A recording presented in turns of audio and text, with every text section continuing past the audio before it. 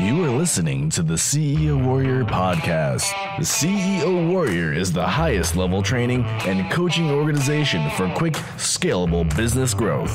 In this podcast, you'll learn how to get more wealth, freedom, and market domination.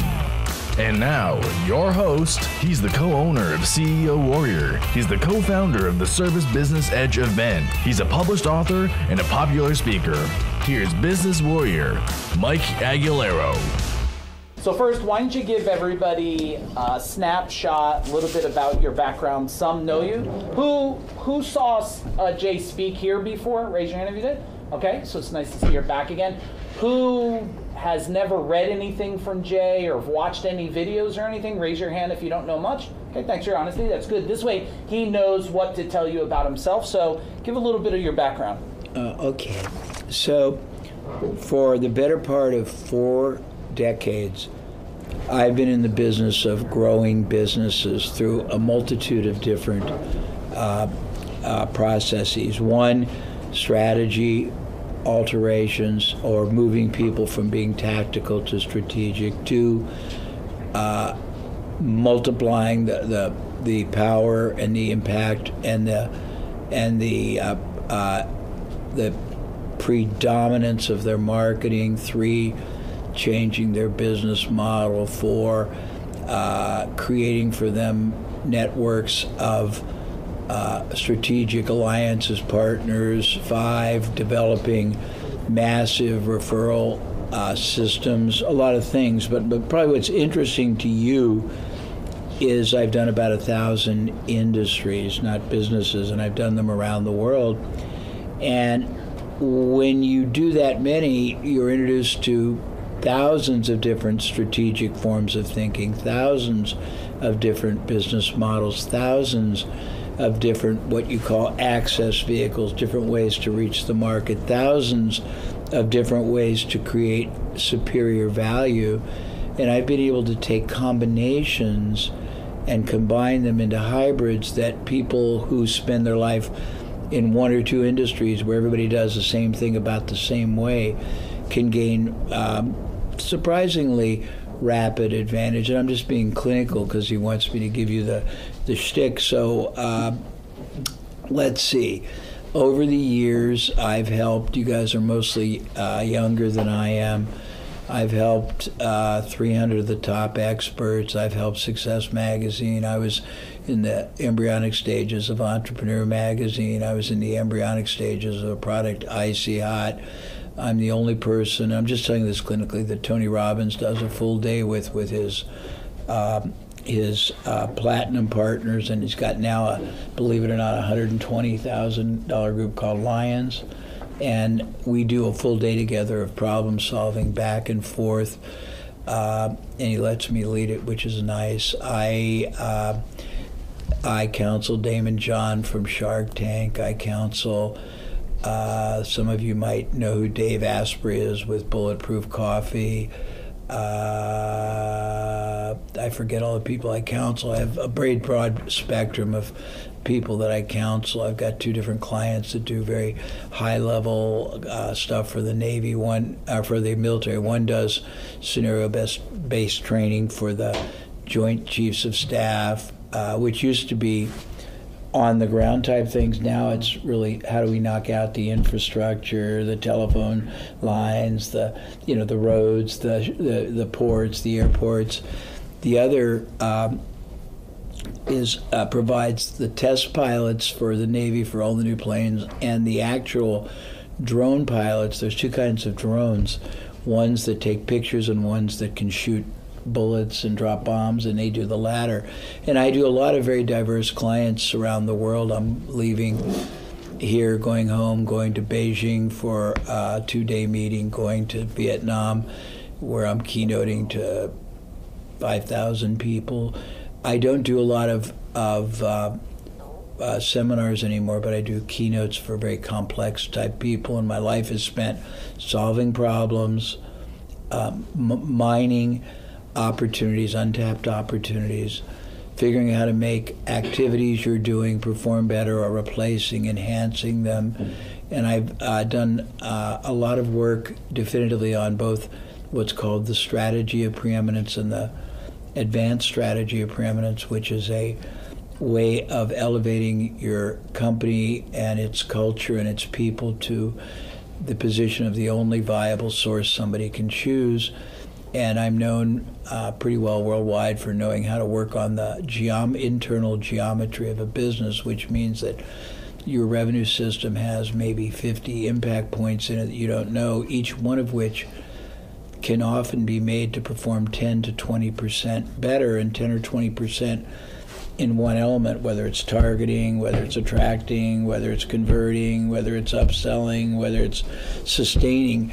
The cumulative effect of many of those is hundreds of percent increase in your profit. And we have, just a matter of track record, we have about $21 billion worldwide that confirms this. We've done leading companies in 2 or 3 industries in China, in Japan, and I'm very eclectic. I don't do one industry, and I'm probably more than anything, as far as defining what I am, I think I'm more than anything a masterful thinking partner who has a enormous amount of empirical understanding, but I can't manage my way out of a paper bag. Okay?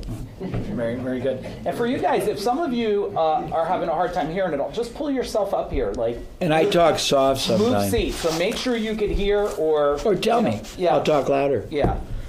So I was thinking what would be cool, and I had a whole bunch of questions, which I normally do, but I'm going to change it in the midst of things, is it's going to be about struggle. Okay. So why do you think, because in our world at CEO Warrior, these guys are coming here, everybody's coming here because they have a pain of some kind, or they want more pleasure of some kind, but it seems like they're in this rat race where they feel, Jay, and you guys tell me if I'm right or wrong, it's almost like you feel the industry is the problem, right? It's the, I hear it over and over, like it's the customer's the problem, they're cheap. Where I live is the problem, there's not enough people. Everything is the problem except probably what the real problem is. So why don't you just talk about solving struggles and problems within a personal or business world? Well, I don't think you can really achieve what I'll call optimum success, and you have to define it. But if you're going to run a business, you got to decide ahead of time what you want that to mean, because so many people really don't run a business. They are hopefully decently paid employees of a job that they happen to own. They've built nothing viable. It has no net worth. They end up half the time having to be the technician, be when somebody doesn't show or does a bad job or is sick or some other problem, and they end up working a lifetime for an income, and at the end of it, they have accomplished nothing that gives them stability, security, wealth, certainty. I think you have to start in the beginning by saying, what do I want it to look like and why? For me and the clients that I help, I start by saying, okay, here's what we want. We want a enterprise that will work harder and harder for you than you work for it. Not that you're lazy, but because you understand going in the meaning of business life. And the meaning of business life starts with the ability to create greater value and benefit to all the critical recipients who need it. First ones obviously are the consumers. Second one are the people that work for you. Third one are the vendors. You need them all in your ecosystem to make it work. But if you're going to build a life, you got to decide, what do you want the business to be? You want it to be a constant stress case that is up and down, where you're struggling to make payroll and you're paying everybody but yourself and you can't keep good people? If that's what a lot of people abdicate to, but you have to realize that you either control your situation or your situation controls you. You're either a victim or a victor, and it's not really as daunting. It's just that most people never learn from anyone who can explain it. I have not been asked to do this for a long time, so I'll do a very fragmented job of explaining it. And then if you want me to reflect on it and try tomorrow, I'll try again. But let's start with a business that works for you. Okay, how's it going to work for you? Well, you need, first of all, some components. You need to understand sustainable marketing that creates 5 different factors. 1, continually predictable, current, profitable income. And profitable income can be 1 step or 2. It might be you need a lead that doesn't make money, but a process that upgrades it within a reasonable time ethically. And we're presuming we're all doing this ethically with great integrity. Number 2, you need a system that predictably creates sustainable future income, so it's not erratic and episodic. Number 3, you need the ability to identify continuously what I call opportunistic income, and different convergent factors happen all the time that if you are monitoring and aware and know how to proactively respond, those are the big hits, the couple $100,000 deals, and they do exist, but you need to be able to know how to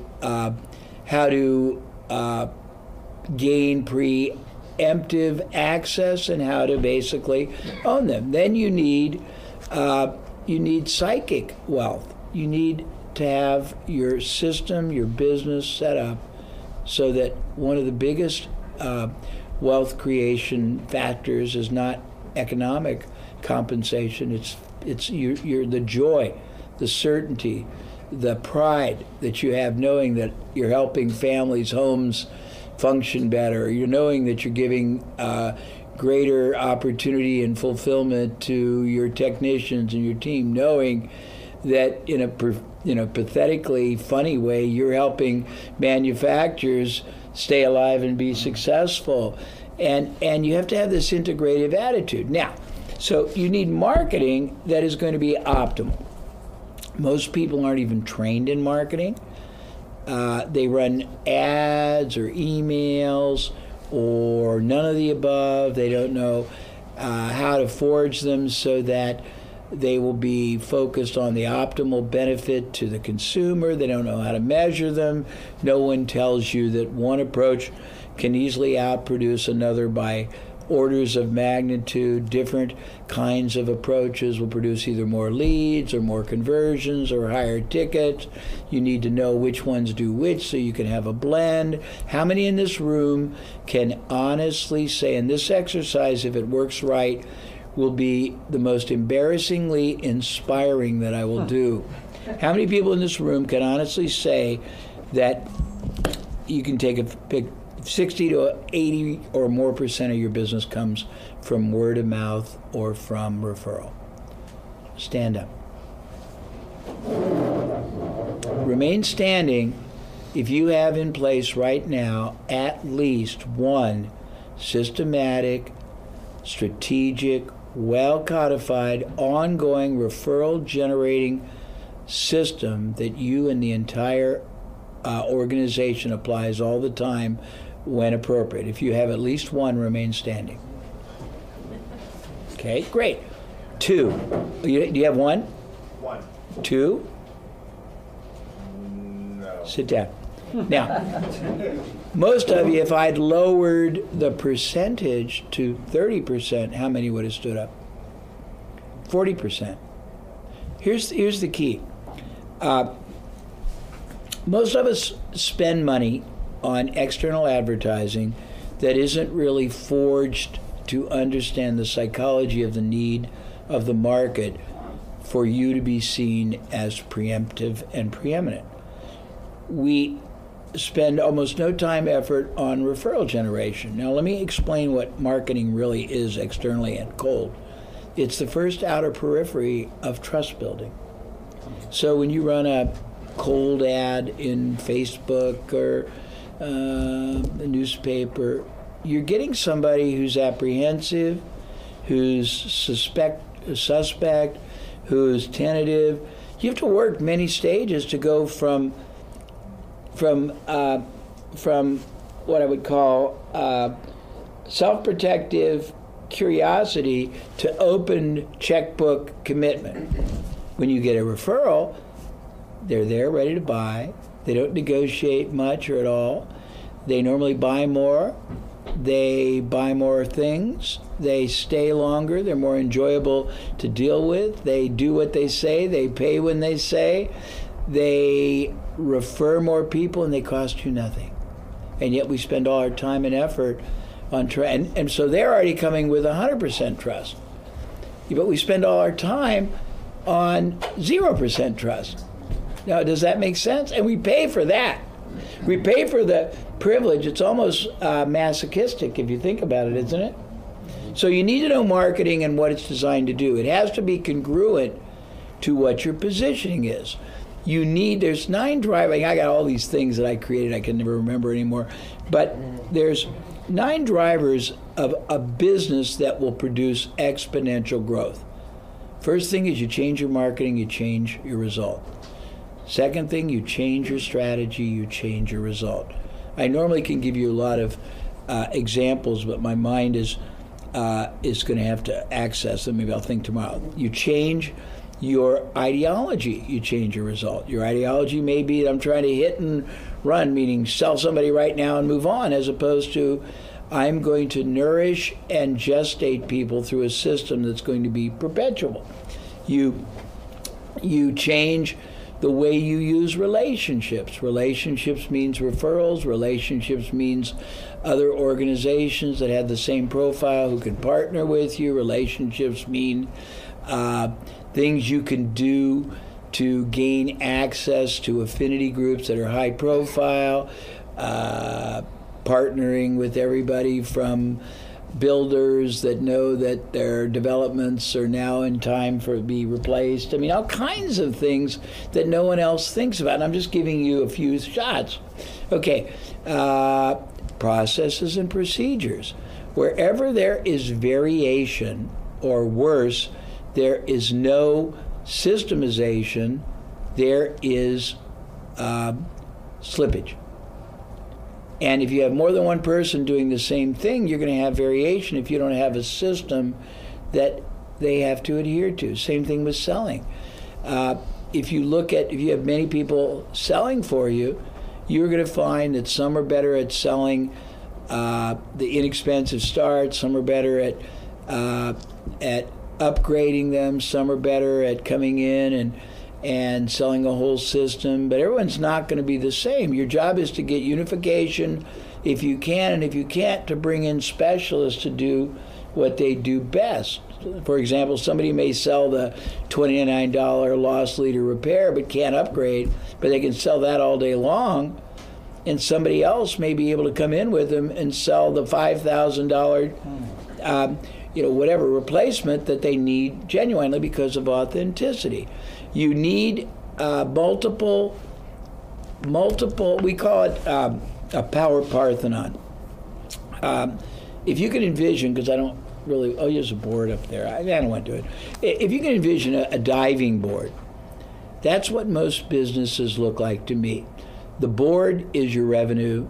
The think about one where they knocked down a tree and they used a part of a tree and a board, a plank. The plank's your revenue. The stump is your one driver that you're using that you're dependent on. If anything happens to that, you're screwed, and anything could happen. One of your employees could leave, be hired away. The algorithms could change at Facebook, and your response can cut in half. The circulation of a newspaper drops another 50%, or they're raising rates. Everything is variable. I try to get my clients to have 8 or 9 separate strategic access vehicles going on concurrently to impact, pervade, access the market from as many vantage points as possible. Anybody here military? No. One? Couple. Okay. Couple guys, yeah. Well, if you know from military, there's a concept called force multiplier effect. Do you know what that is? Anybody? Would you like to know what that is, anybody? I would.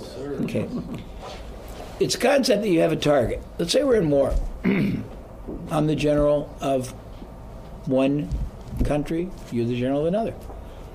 Well, what I'm going to do is identify maybe 10 different attack modes that I'm going to deploy on you, either in an order or concurrently. And I might start with knocking out your infrastructure, your phones, your supply lines, airports, roads, shipping. Then I might drop bombs. Then I might have surface-to-air or water-to-air missiles. Then I might have drones come and attack key installations. And then there's a series of others. But I'm doing it not really caring. There's some strategy to it, but I don't care which of those salvos knocks out and wins the war. I just care that one does. So if you're accessing your market from multitudes of places, you have three wonderful things going for you. One, you're reaching them in different access modes because there are a ton of people in life that have expressed need but procrastinate or equivocate on taking action because the issue and the pain isn't made significant or severe enough. Ask yourself this. What is it in your business life or your personal life that you know you need to fix, but you haven't? That my wife finally, after 2 years of having, we have a big house with a lot of decks upstairs, of having the house leak and having to repair the ceiling and not knowing, because leaks are nasty. They might come start here but end up there. She finally got them fixed. But she had 2 years to do it. It just, the pain wasn't bad enough. But if you think in your life that you have a lot of things you need to do, want to do, have to do, but don't do, you're a human being. So you have to make your issue powerful enough and prominent and priority enough. And all this is within your control. Am I being too confusing? No, you're good. I'm just giving you a bunch of random thoughts to try to answer the question. You have to know how to do it and think about it. If you're not a sharpshooter, but your job was to be a sniper, and a positive sniper for the good of saving the world. Do you think if you picked up a rifle and your job was to knock out an enemy sniper at 4,000 yards and you really weren't a good gunman, you would do it? No. But if you had a rifle, if you had a bazooka, if you had a walkie-talkie who could give whatever they call coordinates. Coordinates to a helicopter, what do you think the odds are then? Yeah. So you're trying to give yourself, here's the concept. Business is really simple. It's about a couple of things. One, it's about providing greater advantage, benefit, contribution to the market that they value, that their definition and yours are in alignment, than your competitor. It's about taking as much of the risk away from the transaction as possible. It's about having your entire organization, from the person that answers the phone to the person that does the install, the tech support, takes out the trash, all being on an integrated mission where they all see their role as helping to make that client's life improved. It's about you realizing that you have three categories of clients that you must serve. The first is the ones that pay you, and the buyer. But the other two are the ones you pay.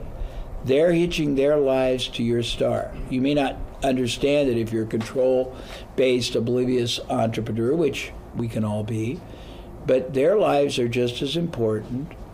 They look to you for fulfillment, purpose, security, stability. Your goal is to is to grow and develop them so that they feel more successful and they feel part of the process. And if they don't, then they feel disconnected and they can't be integral to the whole game plan. Your third client, believe it or not, are your vendors and your advisors. If you're better to them than anybody else, you're going to get preferred access. You're going to get intelligence. You're going to get first access to products. You're going to get knowledge when somebody's disgruntled at another place that you can hire. But it's an integrative game that you either play strategically or you play tactically. Back at the ranch. The other thing is advantage. There are, and I've been thinking about this a lot. Your goal in the macro sense is to put maximum aggregate ethical advantage and probability on your side of the T-square and move maximum disadvantage and ethical improbability on the competitor's side. And the only way you can do that is to, first of all, identify what the different gradients of advantage are, and that's a longer process that I'm just working through, but it's pretty exciting, don't you think? Yeah. Let me give a summary. Does this make sense? Yeah, so you can take a drink and. Okay, thank you. So I thought that, first off, and I'm going to give you things so you can write it down so that you don't miss it. One of the things that Jay was just saying about the 3 different categories of clients. The first part, most of you are paying attention to the client that's paying you, delivering the service. And then constantly what I hear is this recruiting problem. Well, there's a lot of you want to hang your hat on, there's a declining deficiency of people who want to do plumbing and HVAC. I don't subscribe to that because in 10 years we went from 4 employees to 200 employees. But when we were 4 employees, I said the same thing you guys said. Well, there's nobody around and all the good people are taken and there's a deficiency. But then when I was 200, I was like, wow, there's no deficiency at all. There's a strategy that's missing, right? The other thing he said is, so the people that pay you, the people that you pay them, your employees, and the third one, the vendors, which Aaron and I were just talking about yesterday. And it's funny you mentioned that, Jay, was with our vendors, we pay so much time. Who gets emails from CEO Warrior anyway? Raise your hand. Do you get a fair amount of emails, or?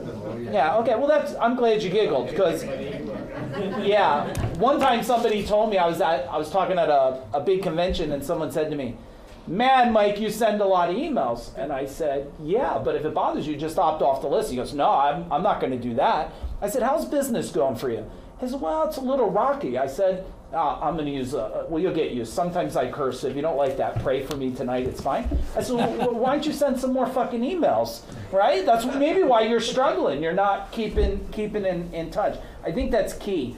The other thing that Jay said was, identify the why. Have any of you took the time to write down why and what this business needs to give you? Because if you don't have clarity, and I did this on a video for the Warriors the other day, I said, if you think you hate this business you're in, whatever you do, you'll eventually hate. Because you better love this until you're good at it, because otherwise, how are you going to get good at doing other things? You think, oh, well, I'll do better at a fishing business because I love to fish. Chances are, if you haven't figured this out, you won't figure that out. The other thing he said is you control your situation or it controls you. It's like the economy. When we were going through the last economy that they looked at as, they said it was close to the Great Depression. Rob and I never had a down year in 10 years. I didn't subscribe to that because if you just think of this, and maybe write it down, because a lot of this, maybe you don't have solved, but what if you were the creator of your own economy? I always say this to people, you know how to not complain about, you know how it is. Some of you are like, man, the gallon of gas, Jay, costs so much money. I say, you want to know how not to complain about gallon of gas?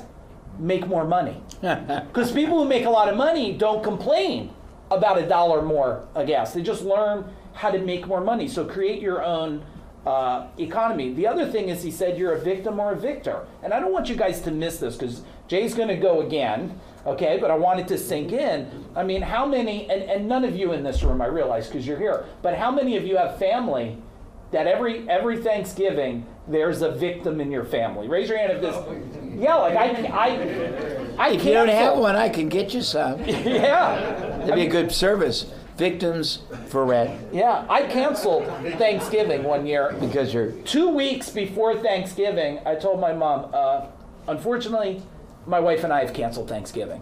And she's like, is everything okay? I'm like, it's perfectly fine. I'm just going to do it with my own family this year. You know, because I just didn't want any. Now, some of you are like, no, you'll go there, eat the turkey, listen to your stepmothers or whatever's garbage, and then you'll go home and, you know, the under the table kick, Yep. right? You'll kick them, it's time to leave. And then the ride home, you talk about them the whole time. I figured, well, that's such a waste of time. We just won't do that, and I'll just enjoy my family. Sustainable marketing. I mean, I get it. Your marketing today is what someone is selling you, and a lot of you are putting your life in them. Here's my pay-per-click money. But you don't even understand some of the concepts, and you're mad it's not working, but you don't even understand the complexities on how fast Google's changing and Facebook is changing. And I'm not telling you to master it. I'm telling you not to be illiterate to some of it. Does that make sense? If you're illiterate, there's going to be pain. Can I interrupt? Yeah, absolutely. I'm very blessed, or cursed. I'm not a one category person, quite the opposite. And I have all kinds of diverse people. And last week, one of my clients, which is the U.S. Division of the largest cosmetic surgery group in the world, and I helped them grow in Japan, so it's sort of cool. And now they're in the United States. But they wanted to do cable ads because they're in one little niche. Mm-hmm. And they went, and they on their own, they asked the cable rep to help them, and the cable rep gave them an ad to run. And they came to me and they said, what do you think? And I said, where are the other ads? And they said, what do you mean? And I said, well, are they omnipotent enough to know that this is the winning ad? You got to understand that the greatest gift you have in marketing is the court of last resort, the consumer. But you can't, and I'm saying this about self-anointed experts. All these SEO, all these people, they'll come up with a couple of things, unless they're really good, and you're not testing one thing against another. You're not testing one proposition against another. When you get into variability, you will find that there are different ways of doing things with very different outcomes.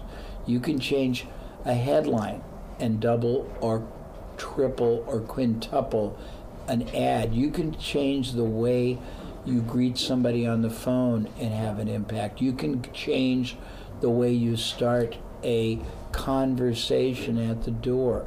You can change the proposition. You can change the proof element. But it's very rare that anybody is gifted enough that they can do it on the first one. So I made these people create 3 different ones and not try to be omnipotent. The market will always tell you by either their lack or their enthusiastic response, and they will vote with their phone calls, their checkbooks, their credit cards. A lot of these self-anointed experts are, and I'll give you a very great example that I was one of them once, and I have great remorse. They are so dangerous to your wealth, it's unbelievable, because their heart is well-intended, but their understanding of strategic marketing and of the human condition is limited. One of my very first jobs is that I worked for a very popular radio station in Indianapolis. And my job was to call on the people that didn't have an ad agency. And I was very compelling, and I would get a lot of people who'd never run ads to allow us to do a flight, $2,000-$3,000.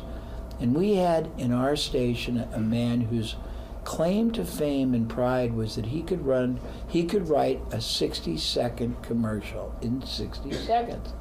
The only problem was they didn't work. And they would never try one spot against another rotating. Yeah.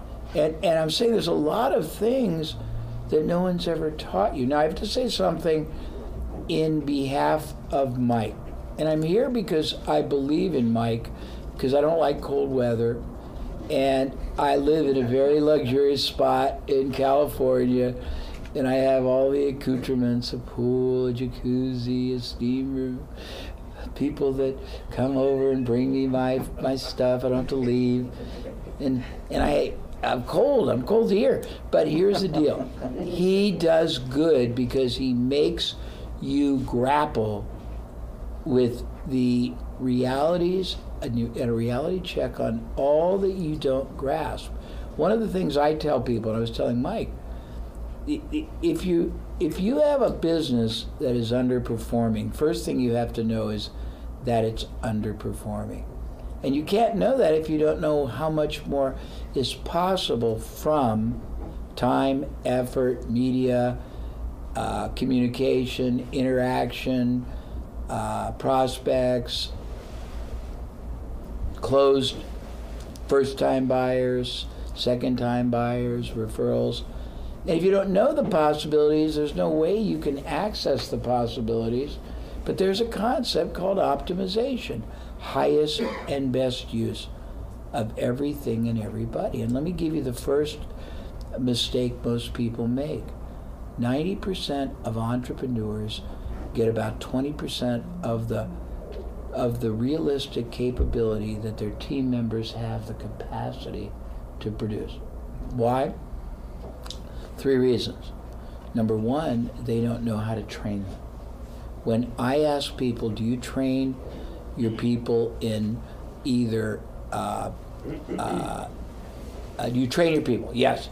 But then I go more granular. Do you train them in consultative selling? Everybody in your organization that has any interaction with the public should be trained in that, from your receptionist, your technician, your accounts receivable, your delivery, your internal customer service. Do you teach people listening skills? Do you teach people how to ask good questions and hear them? Do you teach your people how to gain proficiency in time management? Do you teach people how to collaboratively be coaches and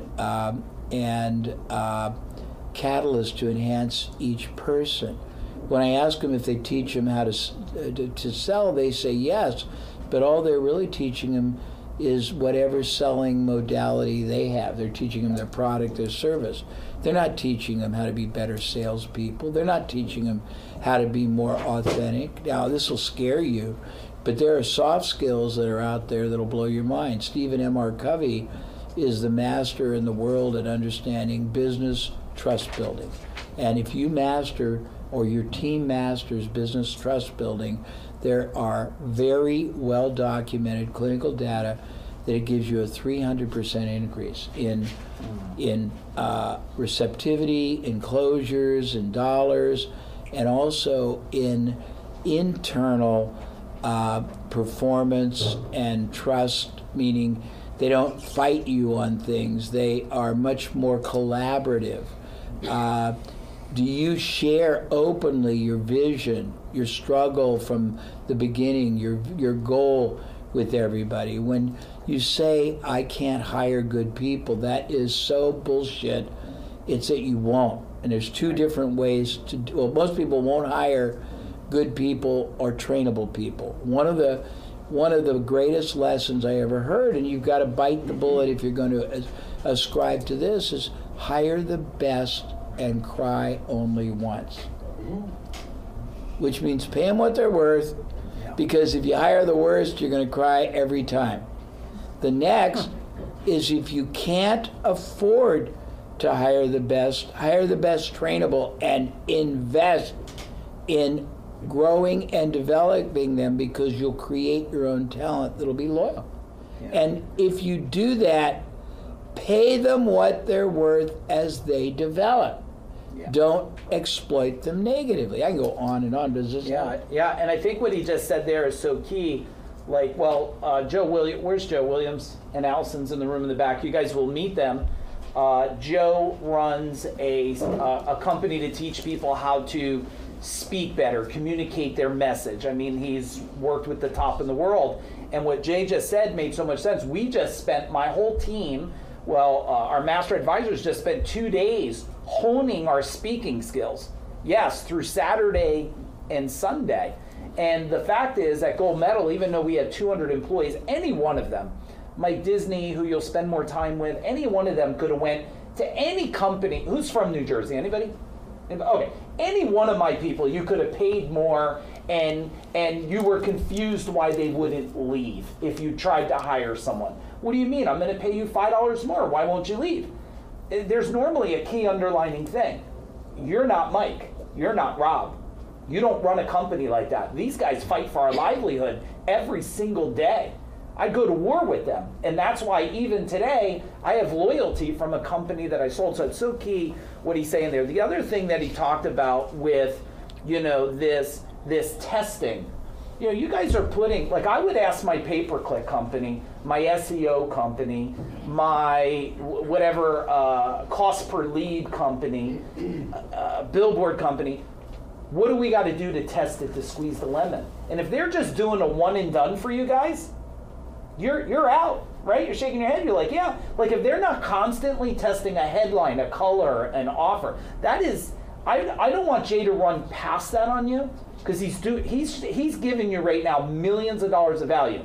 Just some of you may not be there yet to grab it, so I want to kind of pull it down. You have to go back and ask these questions. What's the one word? Everybody wants to get that. We had it too. It's a better than great day at Gold Medal Plumbing, Heating, Cooling, and Electric. How may I serve you today? Right? But the fact is, what if changing one thing on that ramped up conversion? And that's what Jay is talking about right there. And one last thing before I give it back to Jay is, highest and best use. I want you to just think of that word, highest and best use. Highest and best use of your time. Who's pretty sure in this room, be honest, including myself, is not doing it good enough, highest and best use of their time? Yeah, you're ordering parts when there's someone for $6 an hour that could do it. You're like, no, it's a real technical thing. It's like, really, you think so? I'm pretty sure I can Google that shit and it comes up. Like, because when it was encyclopedia stuff, it was technical. You had to go and hope it was in a book. Today I picked this up. I don't even have to touch it anymore. I could talk to it and say, tell me how to operate on a heart. So highest and best use is so important for you guys to hear what Jay is saying here, because if you could just say to yourself, I should be doing this instead of that, the game will change. The game will change. Is this making sense for you guys, what you're hearing? I want to see nods from everybody. And I know, look, we're going to stretch you. I'm so excited, Jay, because these are our high-level clients. These are guys that invested in VIP, invested in Titan. I'm honored for that. I'm a guy, well, you could see, Jay's my coach, and I'm going to give them 2 things you helped me with. Would that be cool? Sure. Okay, all right. I'm a believer in investing and being in the room with people who want to invest, but it's not the investment. It's the investment is the ability, your willingness to play at that level. I want to give you 2 things I wrote down before, because Jay, just so you know, about when were we together when Joe was there, me, you, Rob, 4 years ago? Yeah, about 4 years ago. And we were going to spend 4 hours with Jay. He burnt me out in 2.5, and he was so kind. He said, at this point, normally people are whatever he said, but I was mush. I was like, I'm done. What I learned from that is, even though I was done, he stretched me the balloon. But when you stretch a balloon and it comes back, is it smaller or bigger? It's bigger. So don't be like, holy crap, Jay's saying words I don't know, Mike is talking fast. You're stretching, and that's good. Number 2, and I want you to write this down now. Jay told me and Rob, and this was a critical point for us in exiting our company. And this is probably only 2.5 years ago. Brian's their son. Because I went and saw Jay. We were talking, and he goes, Jay's so kind, right? He's like, you and Rob, you got to fix the profit here. However he said, you got to fix the profit. Like, because people, what are you going to do? Sell a dog someday? I'm giving my words, not Jay's. We focused on profit. Now, we did double digits in the beginning, but when you start doing 25, 28 million, do you have to be good to do double digits, guys? Well, a lot of you aren't at 25 or 28 million, but you got to be good to do double digits. When he said that, and a bunch of strategies, we'll talk some over today, or Jay will share it tomorrow. We went to double-digit profits in a year. So there was no confusion why a $40 billion company wanted to come in and own us, but fight to get us, is because, but it was only the thing, I heard something from Jay in a way I didn't hear it before, or wasn't ready to hear it, and it stuck. We must focus on profit and maximizing it. And whatever you give attention on, it grows, doesn't it? Whatever you put focus on grows, good or bad. If you put focus on, I just focus on fat and fat and fat and fat, well, you might just stay fat. If you focus on the solution, then you're gonna get healthier. Does that make sense? Some of the stuff. Absolutely. May I say a couple of things that'll excite you? So this is true. I could give you, and tomorrow maybe I will. I never know what Mike wants me to do, which I enjoy, because I can be very free form, but it might be a little bit disgruntled, but disoriented for you. We tested one time 33 different ways of greeting somebody at a front door of a large furniture company. Wow. And one of them tripled closures. And I'll tell you what it is, so you don't have to guess. It wasn't what you would think. It wasn't, can we help you, or it's a great day. It was, and what ad brought you into the store today? And we tested it, and we realized when it won 3 times more, same number of leads, same amount of advertising, no change in the ad, was that it moved control and leadership back to the salesperson. Yeah. You couldn't say, you have to say the Italian bedroom set. Oh, is the rest of your house Italian? Is it a new house? Is it, is it to replace something else? What are your tastes? And they got authoritative leadership. That was one thing I was going to say. The second thing is optimization, highest and best use, is a wonderful concept. Lamentably, you can't optimize until you at least have a context of not all, but a broader spectrum of options, opportunities, alternatives, and possibilities available, and the ability to judge them on different performance criteria. I've had many companies that I managed where we had multiple optimization theories.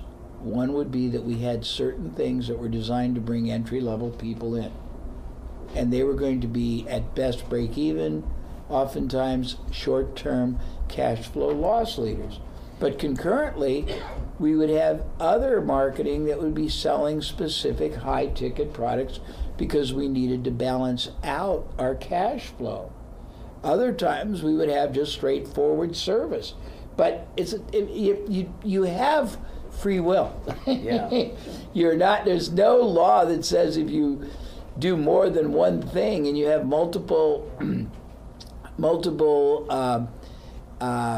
not goals, but multiple initiatives you're pursuing concurrently, you're going to be arrested and taken to the multi-marketers jail and charged with being too successful. Yeah. So think about that. What do you want me to talk?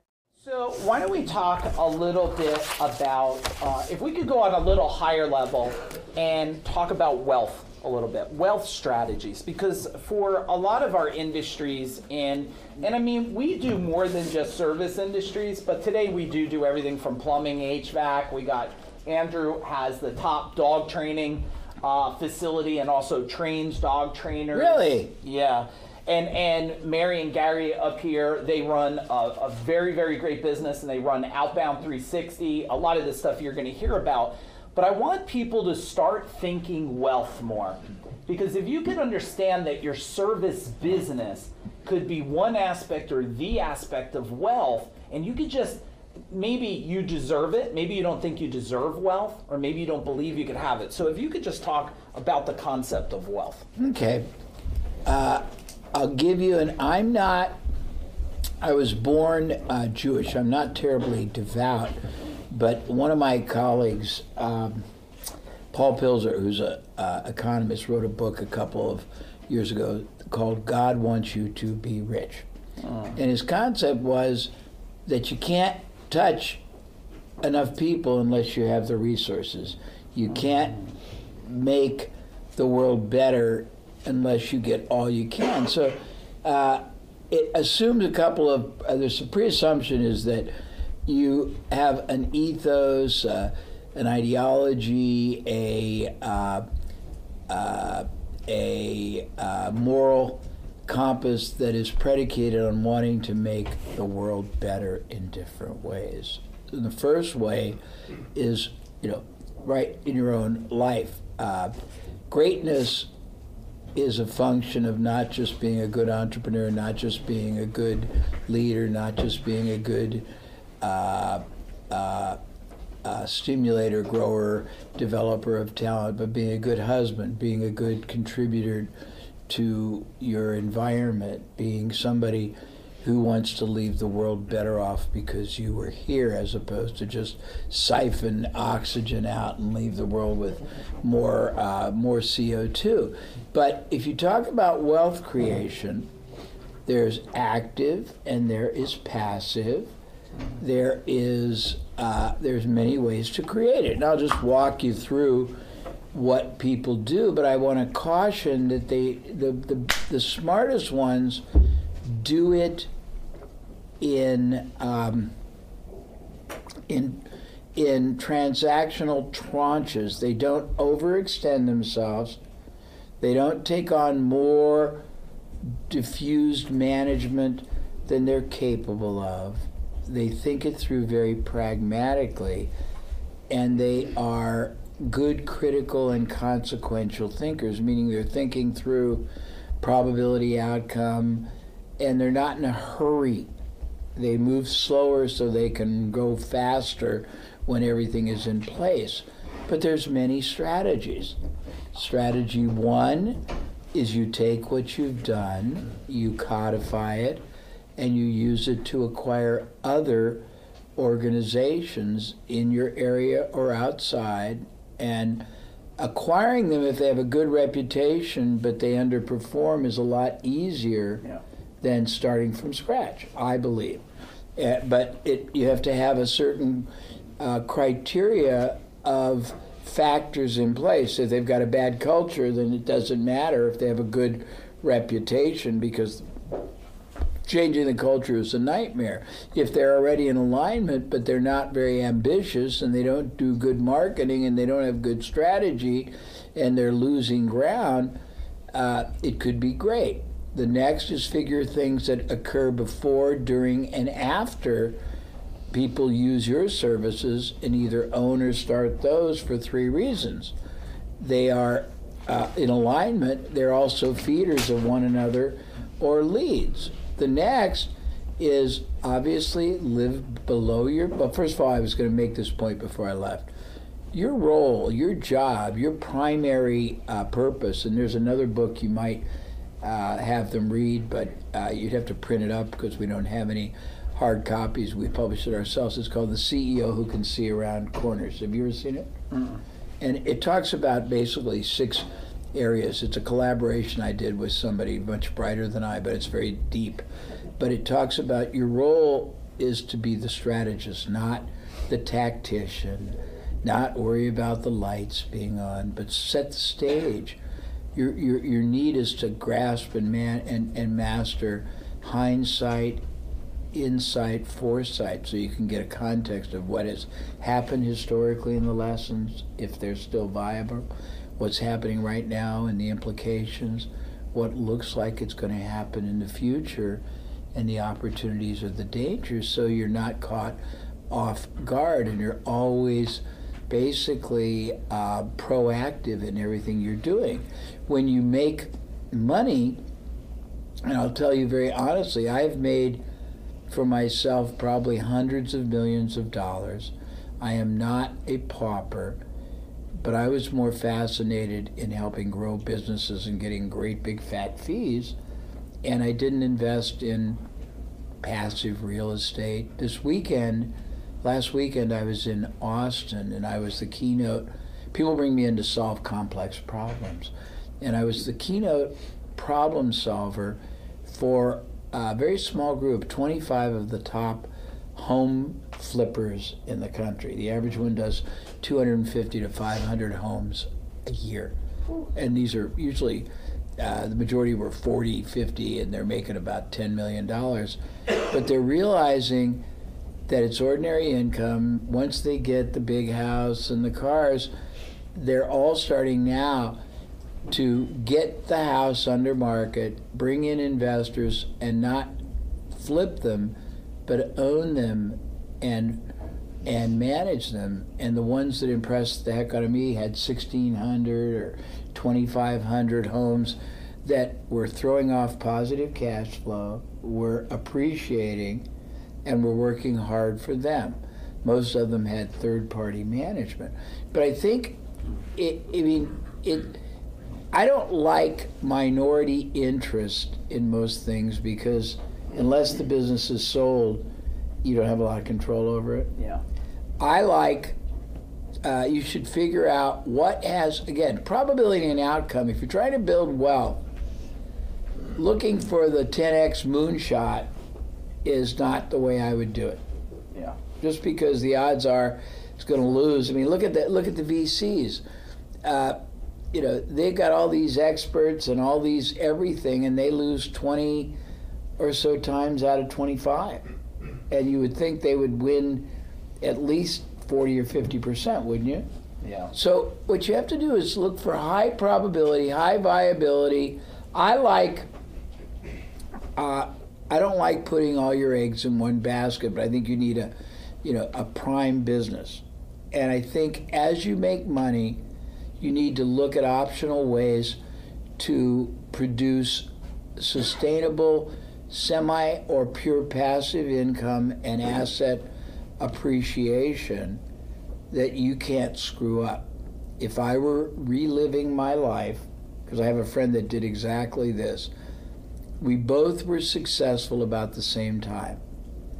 I came from a very poor background and wanted things. So I had the cars, and I had the houses, and when I was single, the girls, and everything else that goes with it. And he lived in a small house and every year bought 10 or 20 very solid middle-class single-family homes. And he now has, he also started a mortgage company, and he invested in a technology company, and the guy's making $20 million a year, mostly passively, but he worked very hard. I'm 69, going to be 70, and I can tell you, you have the wisdom that you didn't have when you're younger. You have the humility and you have the humanity, but you don't always have the energy. Nor if you have it, you don't always want to do that which you did for 40 years. So what you want to do is create an environment where you have total flexible options or optionality, and that's only possible if you have vehicles that work for you continuously. You can put other people in business.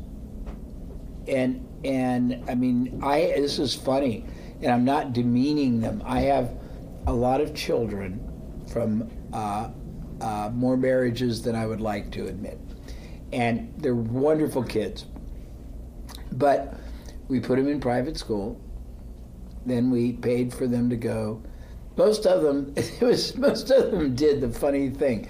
They all wanted to go to state-owned schools, unfortunately not in our state.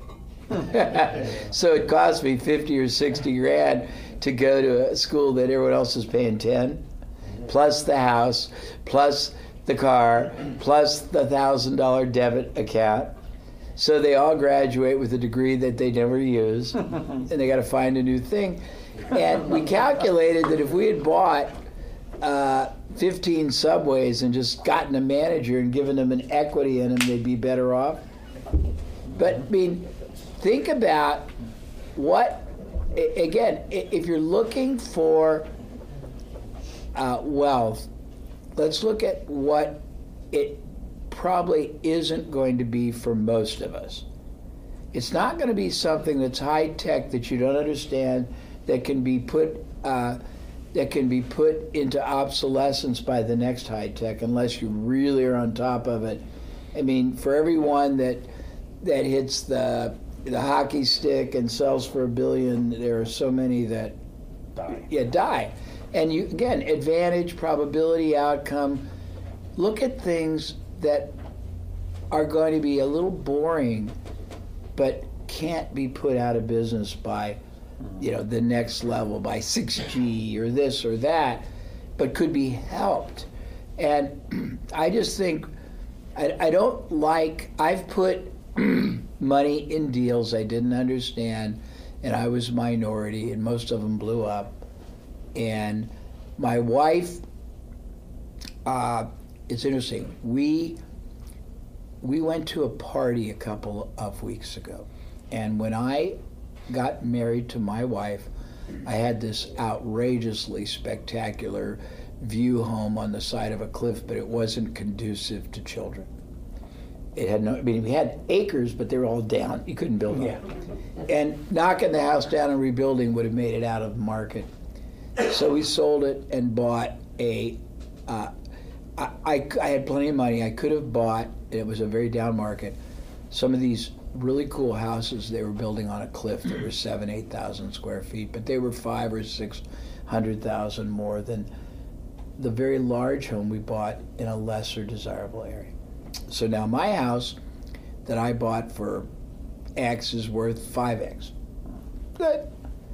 But we went to a party at one of these houses that was 500 grand more, and back then it would have been, I don't know, a couple $1,000s more a month. They're worth $11 million. Yeah. So if you're going to buy, don't buy on price, buy on, sustainability, the probability of the neighborhood staying constant. They always say buy, if it's going to be a rental or a flip, buy the least expensive home in the most expensive neighborhood. But I have another client that's a big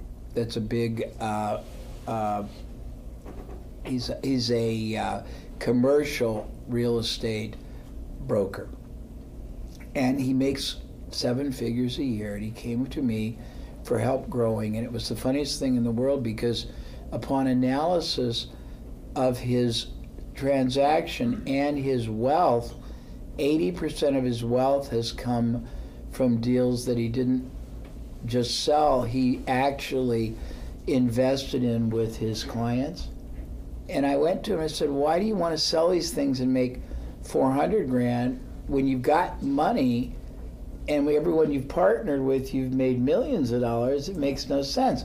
But a lot of us don't spend time to analyze, correlate, but I think you all should be deciding when you're done, not when you're dead and not when you're incapacitated or Alzheimer riddled, but when you're done with what you're doing, or if you don't want to have to do it, you want to continue it as a labor of love, what vehicles can you create today that aren't outside your comfort or your knowledge or just your logic? If it doesn't smell right, it doesn't mean it's not worth taking a flyer. I wish I'd bought, because I could have bought it cheap, Facebook and things like that. But if you're going to invest for wealth, invest with a portfolio mindset and be hedged. But as I said, my recommendation, and it's just because I know I've done a lot of technology companies, and for every Salesforce, there's a company like it that's struggling to do $1 million. And try to find, probability outcome. What has more certainty? And a lot of littles can be a better hedge than a little lots. In other words, I have a colleague that I help, and he's got 2 different variations of a business. He's very big in CRM for martial arts, and he just started adding credit card processing. And the credit card processing almost exceeds the money from that. However, he was talking about all these little schools that are only worth $60 or $70. And we talked about the fact, but nobody wants them. If you could figure a cost-effective way that you didn't make any money in year one, but you picked up not just in martial arts, but all the, what we call the orphans nobody wants, a lot of littles aggregate, and you're really well hedged. If you lose 10% of them, you're not going to be killed. It'll be just an inconvenience, but it's a lot of work. But it's harder to kill. There's lots of strategies.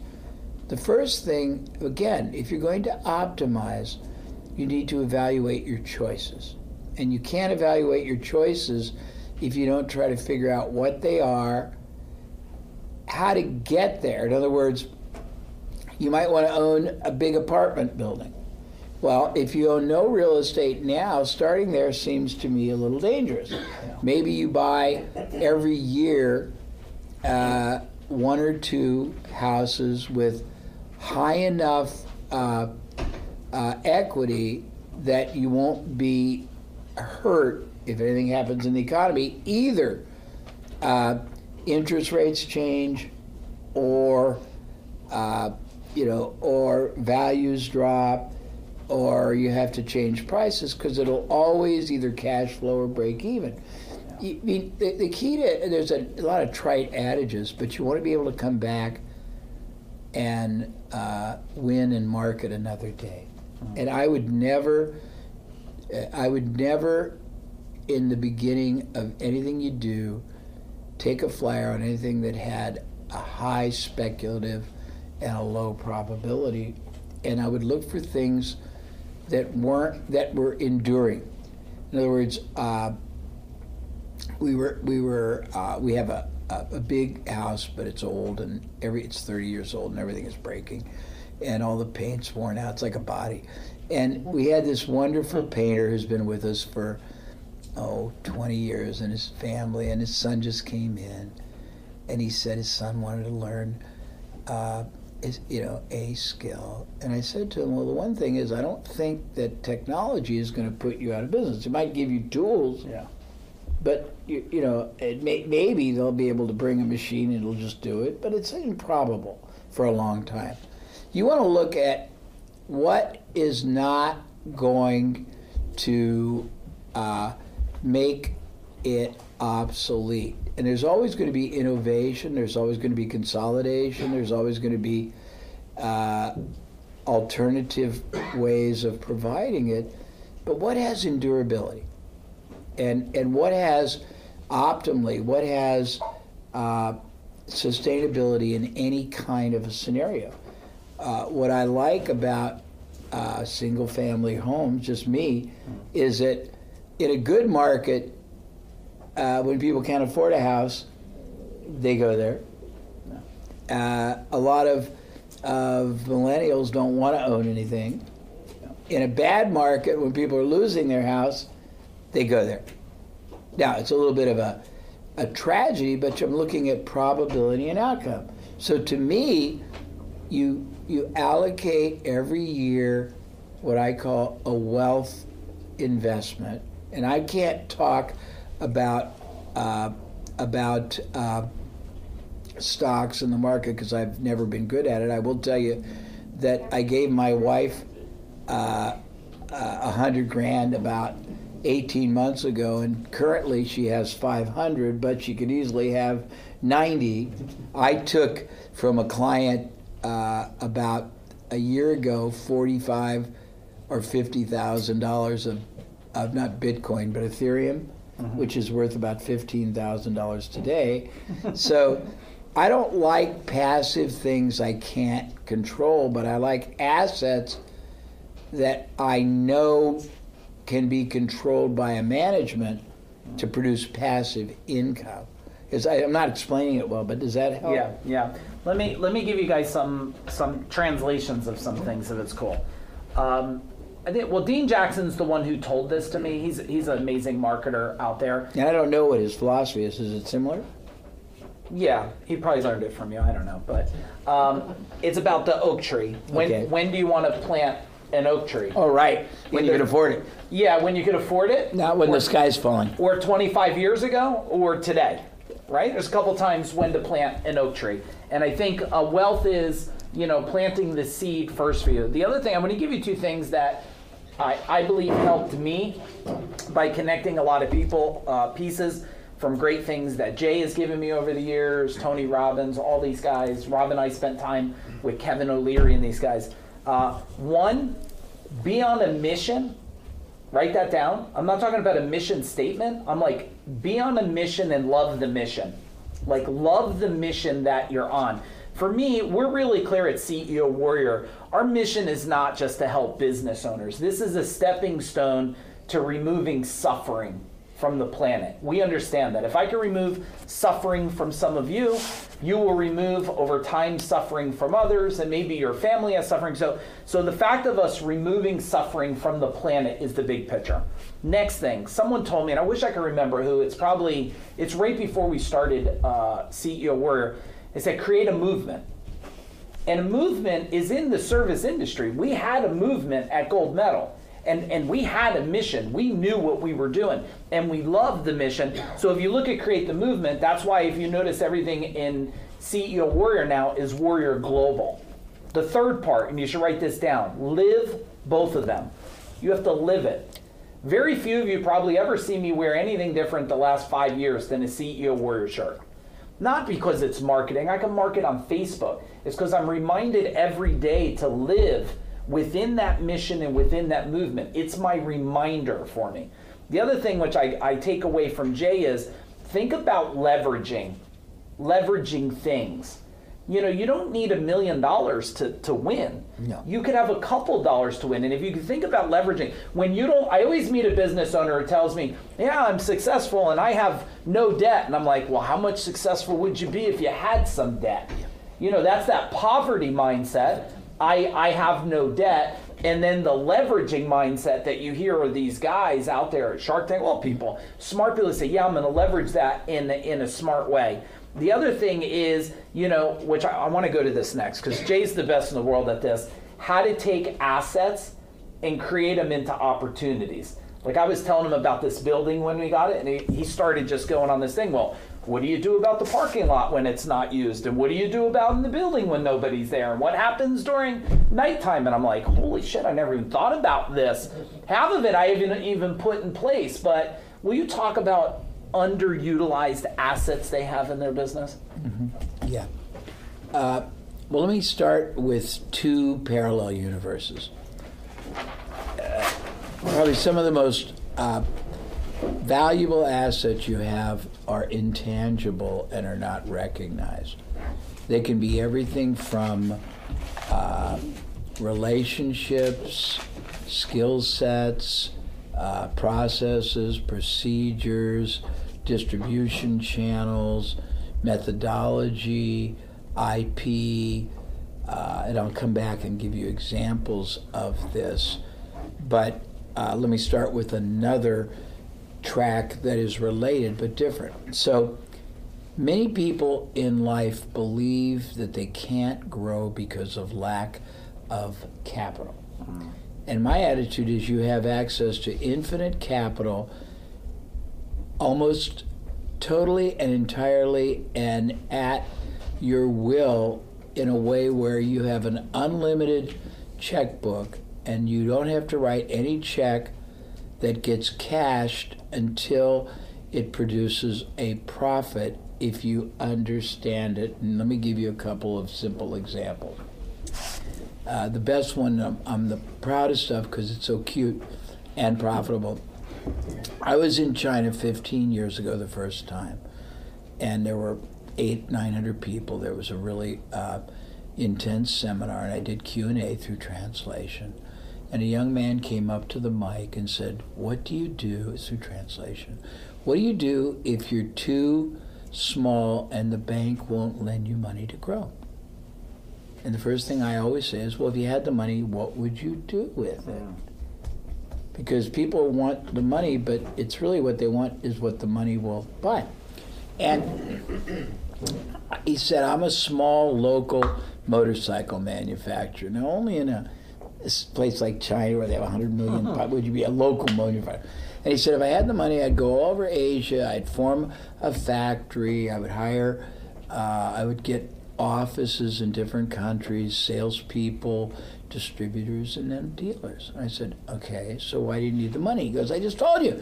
I said, you don't need the money. What you have to realize is your problem is always going to be the solution to somebody's bigger one who doesn't necessarily know they have it. I said, go all over Asia and find somebody in a non-competitive,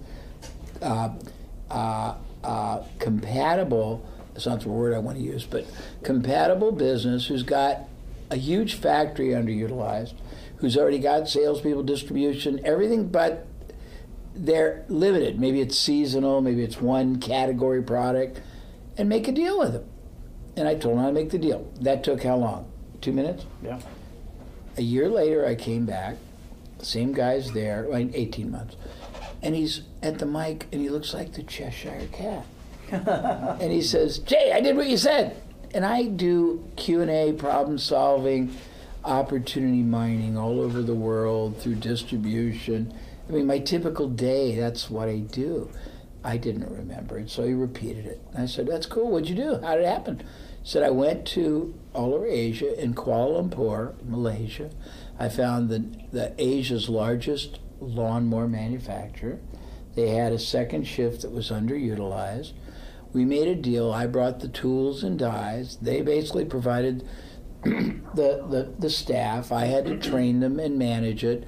They already had salespeople, offices, thousands of lawnmower dealers. And he said in our first year together, we made $10 million profit each for for investment. So you have to realize that I'm very good at leveraging other people's resources and assets. And there's lots of ways to do it. I talked about internal. You might have a process, once you figure out the marketing, that's so good that you can partner with other people outside your field and get a piece of it. We've done that with hundreds of people. You might have a way of upgrading sales. Well, I'll give you two examples. We had a car wash guy years ago who had mastered a method of upgrading to the premium car wash package that was something like 5 times more frequent than whatever the average was, and he was making an extra 20 grand a month from that. The only problem is his market is about 3-mile radius. Anybody else outside that, it's useless. So we got him to go to all the other car washes in North America and offer to license this for them for $200 a month. He got 1,000. So he's making 20 grand himself, but he's making 200 grand a month licensing it. I had a client that had I'm going to give you a lot of these.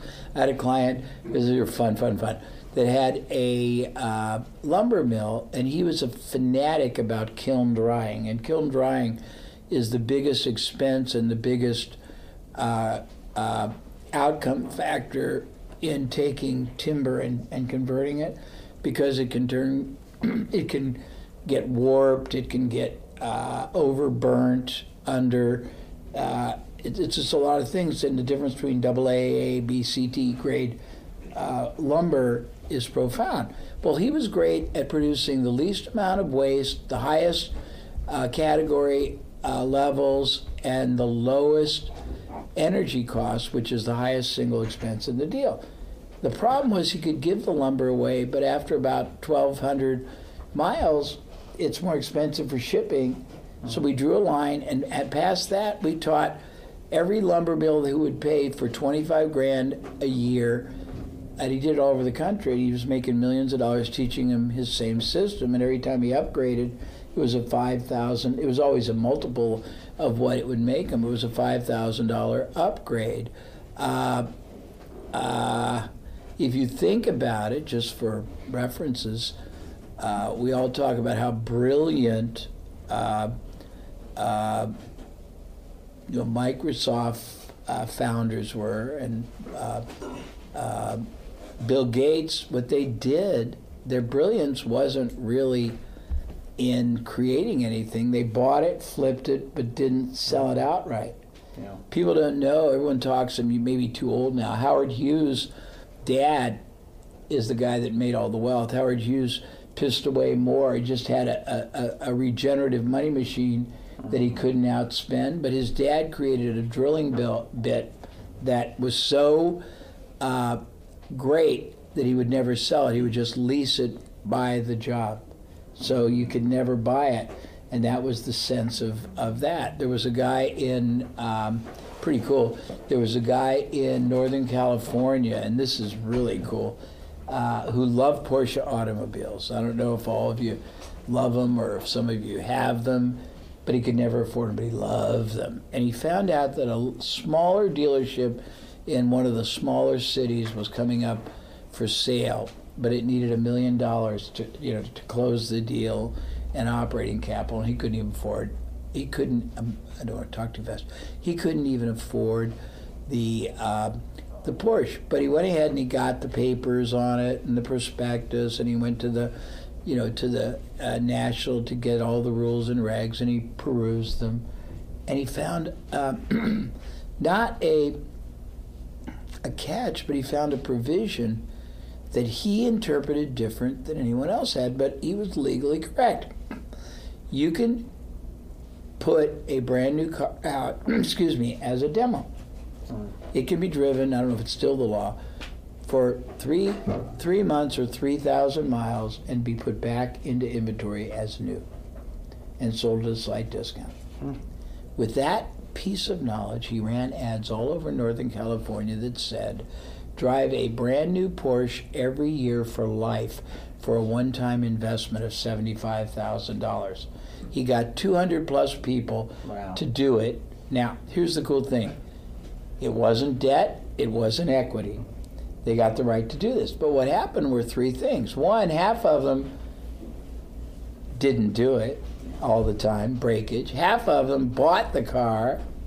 All of them became great referrers and non-compensated salespeople. He got the money for the dealership plus another $1 million or so for operating capital. Zero payback, zero interest, zero equity. I mean, that kind of stuff, is that the kind of things you want me to talk about? Yeah. And let me give you guys some to think about for your company. Here's a couple I thought over the years. We grew fast. We didn't need to do it. But how many of you, I'm sure there's some in the room, wanted a salesperson, but you're not sure if you had enough work to give a salesperson? That ever happen? Okay, some of you. So imagine if, and those of you that who has teams of salespeople? Anybody? Imagine if those teams of salespeople that you also did sales for other companies when you didn't have sales for them, and the company took a cut, but you were also feeding the guy. Is that a great possibility? One of the other things Rob and I was going to do was our call center. Why not answer phones for other companies? Yep. And then if you notice there was such a demand coming in the call center, maybe you'll decide to do that's great that service. Home shows. Who does home shows, street fairs, anything like that? What about if you also offered additional services that were not the same as you, but something a customer wants? So let's say windows and doors or something, and you don't do that, and everybody who bought from that, you took a percentage cut of that. I mean, that could be a really good possibility. And I think a really good one, like how many of you have parts, who has parts runners in here or something? Some of you? Oh, some of you don't have parts runners? Wow, that's just a weird thing. But if you have a parts runner, maybe you don't because you don't know the strategy. When we had a parts runner and stuff, like if you have a parts runner, you're like, well, what does he do when he's not working? Well, you stick his ass in some kind of sign truck and you drive it all around the demographic area. You know, we had a sign truck and we drove it and we told them always be kind, but they would take a part in New Jersey, drive around, they would beep at our competitors and wave kindly to them. And everywhere the radio station was at, every diner, the guy would pull into the diner and get a bacon, egg, and cheese sandwich. And because if they're there, they're going to see that stuff. So if you could just start to think of what Jay is thinking about here. What about who's in the HVAC business? Okay, so you guys are, like me, you're yanking back all the scrap and you're hoping your guy didn't steal it. You're hoping it doesn't get stolen by the backyard like gold medal around the corner. Well, what if you had a guy that came, gave you top dollar, picked it up at the job, and the reason why he would give you top dollar is because that guy, hopefully Dave Lewis is on. Dave Lewis runs a rubbish company. He's a Centurion warrior in New Zealand. If he went and picked up our garbage, what if then he asked the customer, is there additional stuff that you've been wanting to get rid of? Now that is a benefit for us. Mm-hmm. We get paid. It's a lost leader or a new leader for him. Do you see, are you starting to understand wealth in a different way? That there's streams of it everywhere. You're just in your little bubble. So what I want Jay to do, just for about 5 minutes or so, is tie a ribbon around this. And then I'm going to get Jay out of here tonight because he's going to come back tomorrow. Who's excited to see Jay again tomorrow? Okay, awesome. So can I add a couple of things? Absolutely. So to show you the spectrum of interpretation, and if you can call my office, we had somebody create a document, 100 OPRs, other people's resources you could access. And it's a little, some of it's funny, but it's pretty cool.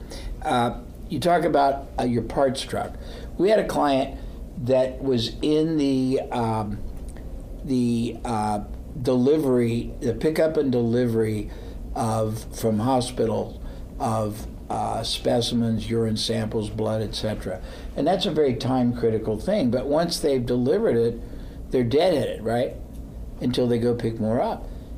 We went to a bunch of the regular non-critical time delivery services, and their problems are they have to own the trucks, they have the insurance, they have the dispatch, they have the drivers. We already had all that. We just had empty coming back. We said, why don't we take over all your deliveries? We can eliminate 90% of your overhead, and we'll split. And we consolidated 2 or 3 of them, and we made more money from the back end than we did the first. You're talking about something else. I was one of, I go back 40 years.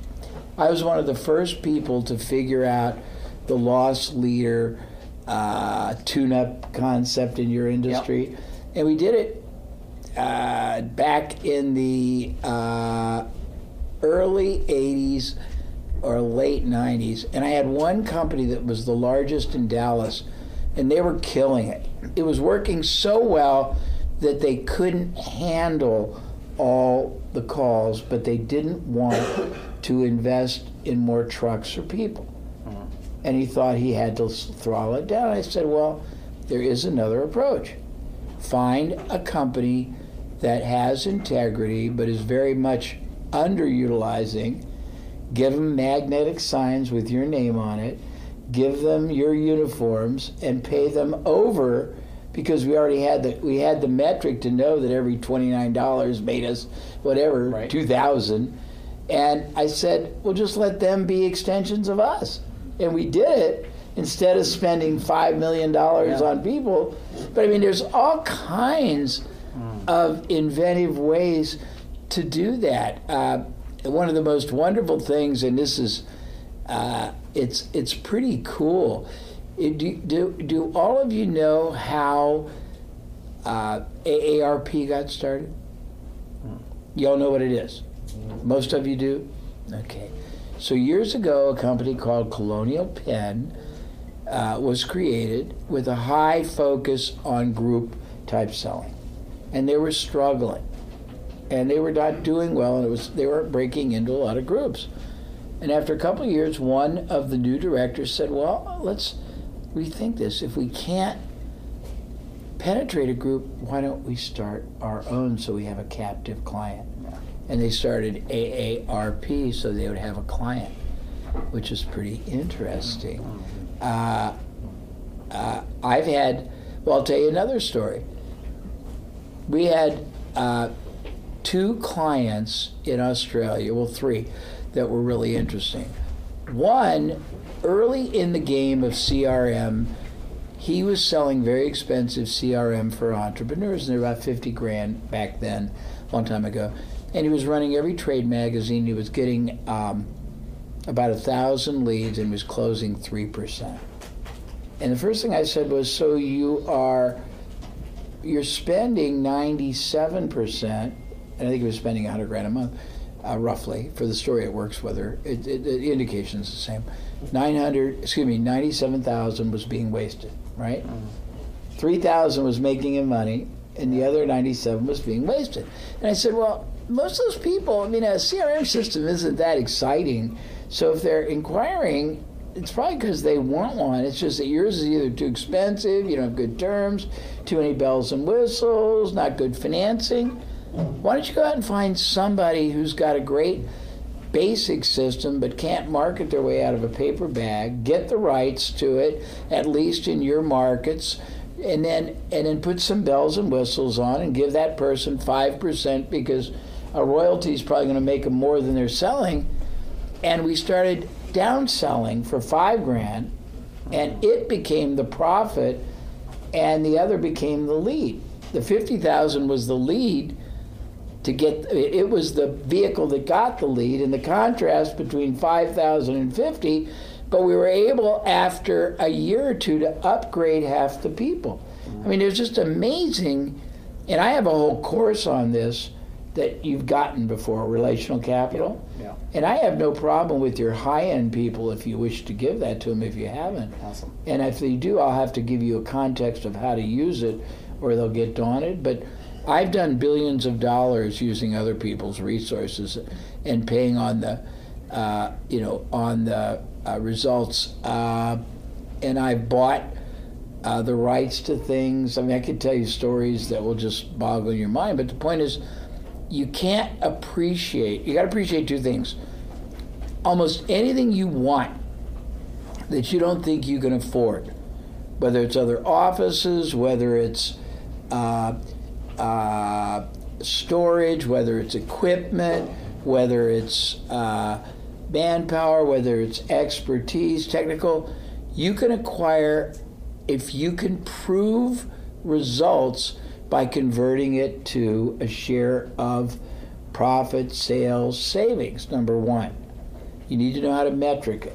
Yeah. Number 2, if you can't get someone to provide it on a payout, if you can metric it and analyze its annual yield, you can get an investor. So let's say that you figured out that if you could run $50,000 worth of ads a month for a $49 tune-up, and you did it right, that 50 is going to make you in the first year 400 grand, each 50, or whatever it is.